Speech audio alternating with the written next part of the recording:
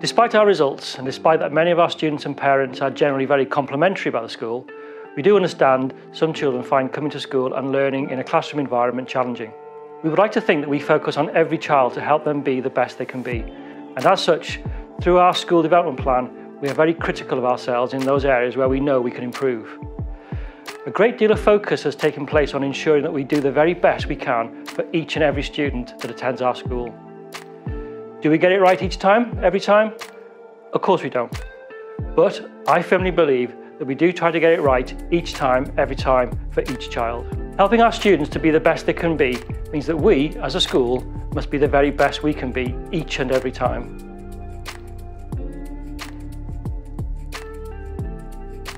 When Mr. Stenhouse retired after 4 years as head to take up a senior position within the Trust, it was an incredible honour to be appointed as his replacement. Only the 6th head teacher in our 62-year history.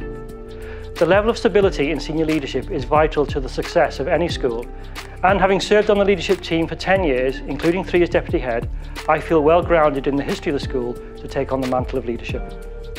My vision for the school is encapsulated in our mission statement: to continually put our students at the heart of all our activity, to enable them to develop into happy, hard-working and caring people who aspire to be the best they can be and ensure we are bringing their aspirations to life. This is more than just about exam results. Our results place us in the top 10% of state secondary schools in the country. Students make progress here, roughly half a grade more than similar students in similar schools. But I want our school to turn out young people who will make a difference and who will be a force for good in the world.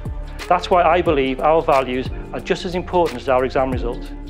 We want our young people to reflect those values, what we call the 5 C's of Crystleton. Firstly, caring, to appreciate others, to have compassion, integrity and a strong sense of justice.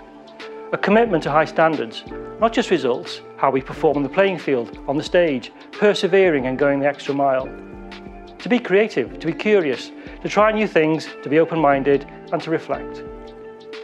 Collaborative, teamwork, sharing, supporting and being inclusive. And finally, cheerful. No one wants to spend time with someone who's miserable. We want our students and our staff to enjoy being at Crystleton, to have a can-do approach and to show humility. These values are instilled in our staff, and when we interview candidates for jobs here, we try to ensure that every person appointed in whatever role is capable of living up to those values. We are lucky in that we have many members of staff who have worked here a long time. We have very little staff turnover. We have 4 new members who've joined us this year, but 3 of them are covering for colleagues who are on maternity leave.